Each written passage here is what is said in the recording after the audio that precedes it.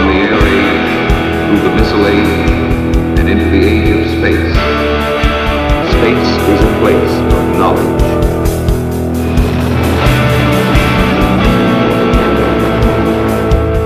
Strength has become the index to peace.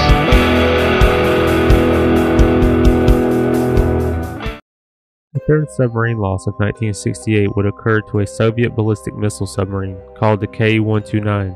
Given the tensions between the United States and the Soviet Union during the Cold War, it made this disappearance a much bigger deal in terms of political implications. The reason for the K-129 sinking is not entirely clear, and we will cover that, but some theorize that the reason for the accident is not just mysterious, but it could actually be sinister. The reason for so much speculation around the sinking is that the K-129 was not an ordinary submarine. It was a ballistic missile sub, built with sleek lines and carrying nuclear-tipped ballistic missiles and torpedoes. It was the type of submarine that just should not go missing under mysterious circumstances, but it did. And what exactly occurred is a long and convoluted story, clouded by the KGB and the CIA during the dark years of the Cold War. Laid down at Soviet Shipyard 132 on the Sea of Okhotsk on March 15, 1958 and launched May 16, 1959, the sub underwent its sea trials and crew training period and was finally accepted by the Soviet Navy on December 31, 1959.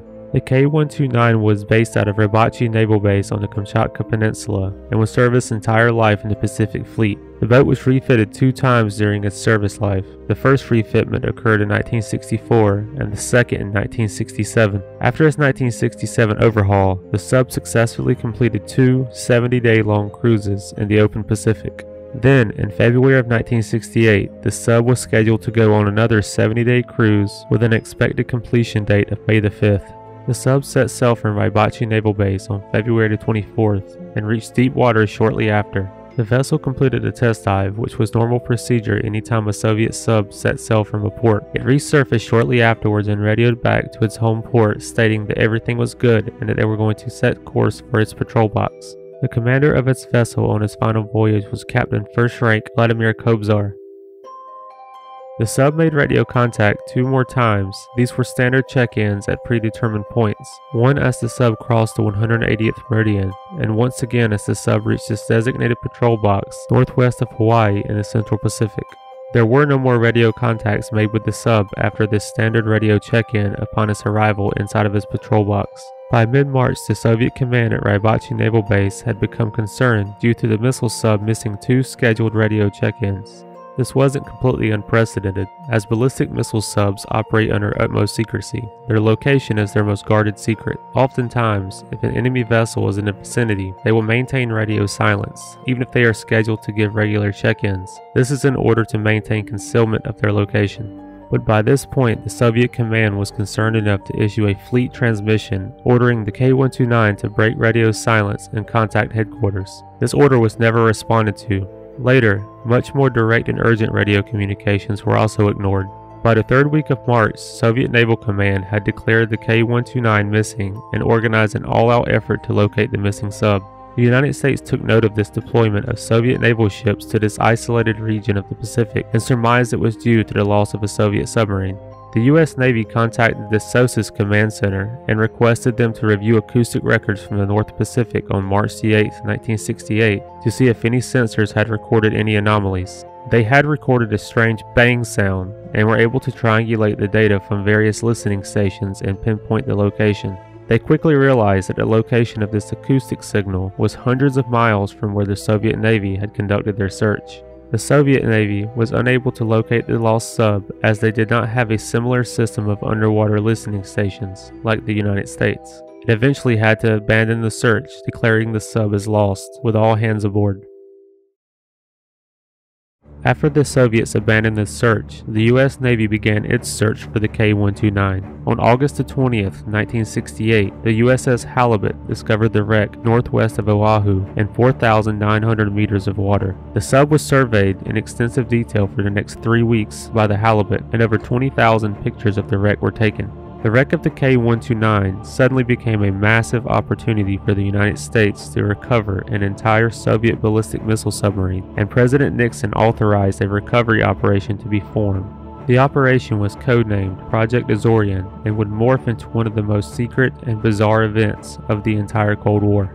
but the question as to why the sub disappeared in the first place would remain mired in secrets and clouded by strange stories until the present.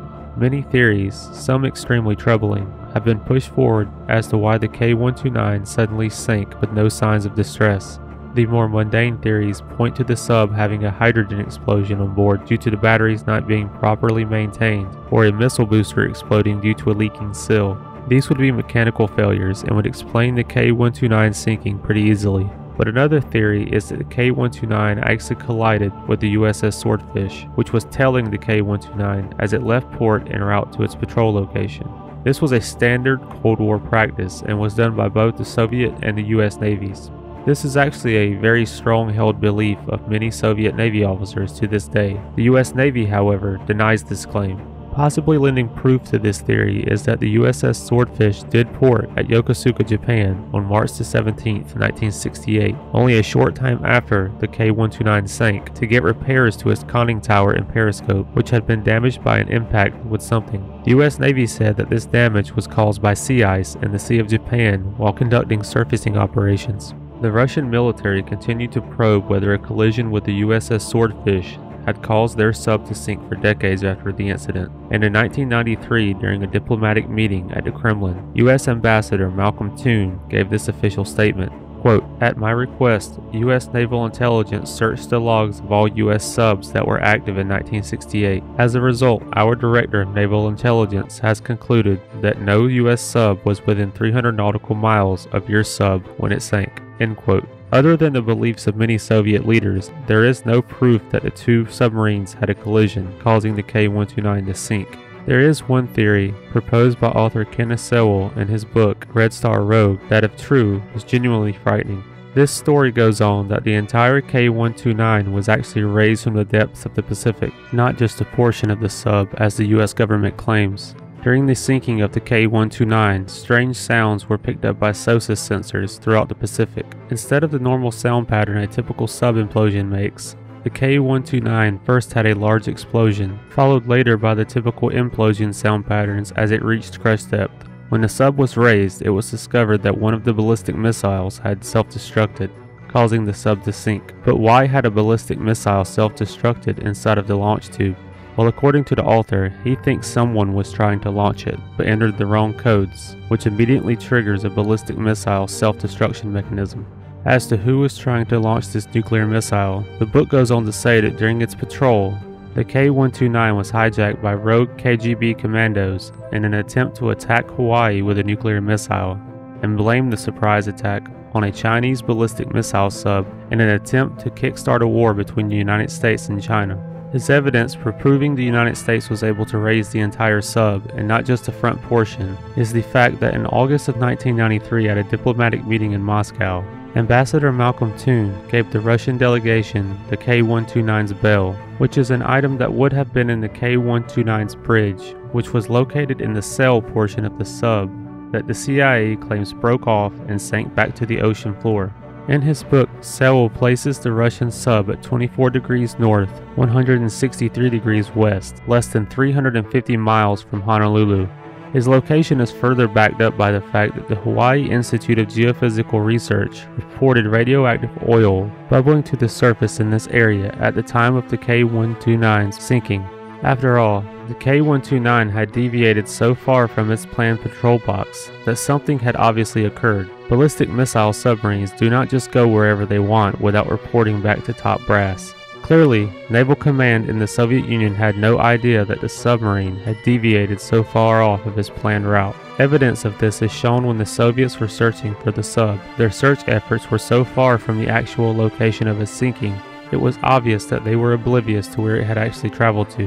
When the rogue commandos readied the sub for their nuclear strike, the captain gave the agents false launch codes. When they entered these false codes into the control system to launch the missile, it triggered the self-destruct mechanism of the missile, causing it to detonate its non-nuclear explosives, rupturing the hull of the sub, causing it to sink rapidly.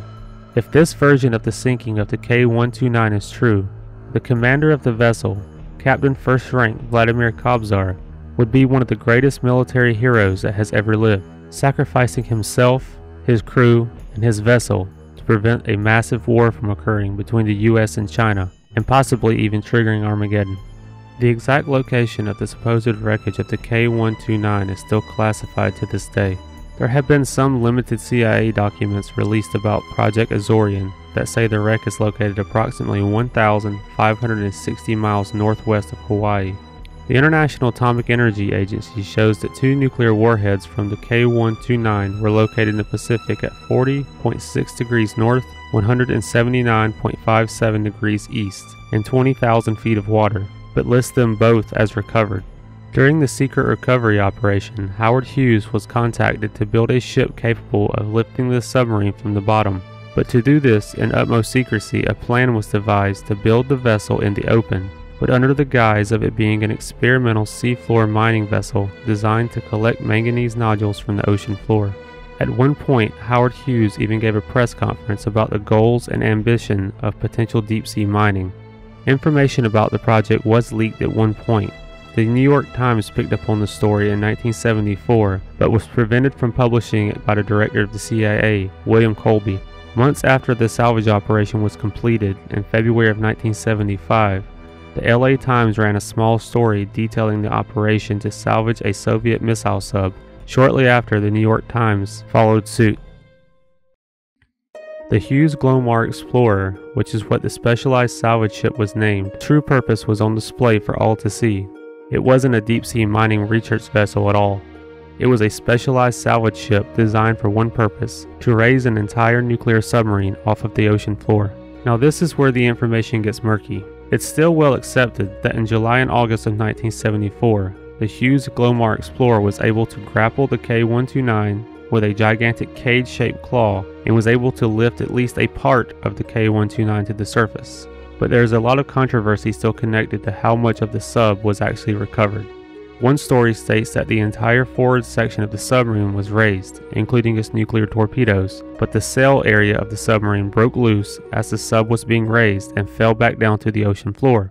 The other story is that most of the sub was actually recovered, including the ship's sail area where the captain's bridge was located. This was the most important section of the submarine since it would contain Soviet communication equipment, operations manuals, location data of other nuclear subs and their patrol routes, and various types of coding equipment. The Soviet Union assumed this is what had occurred, but the CIA denies this. What was actually recovered and what sections were actually salvaged remains classified by the CIA. The US announced that in the section of the bow they supposedly recovered, there were the bodies of 6 Soviet sailors, which were buried at sea and given full military honors. The video of this burial has been made public and was sent to the Russian leadership by the CIA director Robert Gates on his visit to Moscow in 1992. The CIA has declared that the recovery of the K-129 was a failure because only a small section of the sub was actually recovered. But in a Freedom of Information lawsuit, the CIA argued that the contents of the sub needed to remain classified because any publication of this information would confirm that U.S. intelligence agencies had taken part in the recovery of a Soviet nuclear warhead and would cause a diplomatic nightmare for the United States intelligence community. The phrase "neither can confirm nor deny"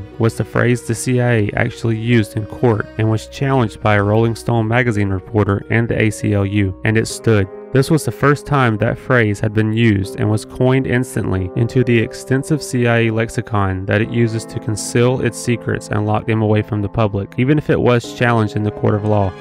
What the actual cause of the sinking of the K-129 was, as goes the theme with other submarine disasters, we just may never know. The K-129 is a special type of disaster because nuclear weapons were involved. Whatever happened to the K-129 by now, it's clear that 1968 was starting off as a terrible year for submarines. But before the end of the year, one more submarine would disappear under mysterious circumstances. But this time, it would happen to a U.S. nuclear sub.